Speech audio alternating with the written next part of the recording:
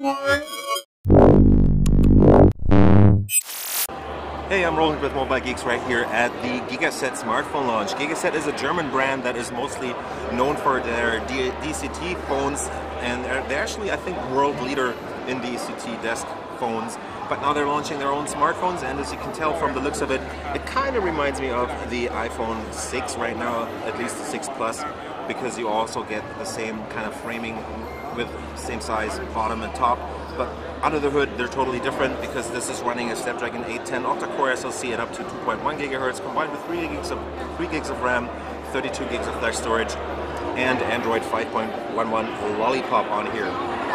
You have a 2D curved glass screen. They're also using this screen as a kind of speaker, at least that's what I understood during the press conference. They have an 8 megapixel camera on the front right here. There is the Gigaset logo somewhere up there, kind of hiding in that glass. Right next to that is the brightness sensor, and if you move over to the back, you get a 20 megapixel Sony IMX230 sensor camera that also has an optical image stabilization.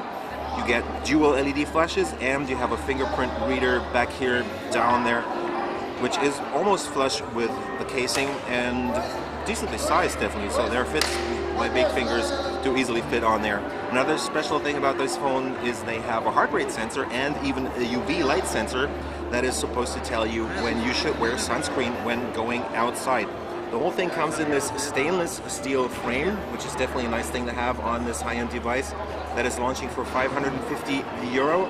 You get Gorilla Glass on the front and the back, and in this 7.7 millimeter thick casing, you get a 4,000 milliamp hour battery, so that's definitely a nicely sized battery in here. Let's take a quick tour around. Starting out at the bottom, you get those two speaker grills, but I guess there's only one speaker in here on one of the sides, and you get a USB Type-C connector. We don't know if it's USB 3.1, but it's definitely a Type-C reversible connector right there.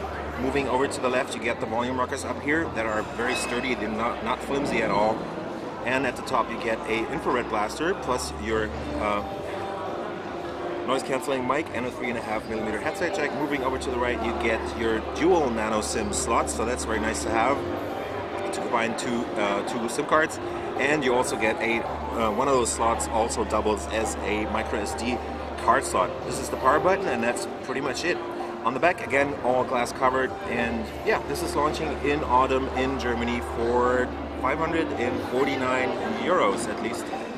That's what they told us during the press conference. Now this is clearly a prototype, it doesn't turn on anymore, but we'll see about that later. I was rolling with Mobile Geeks, checking out the Gigaset ME Pro here at IFA 2015. Thanks.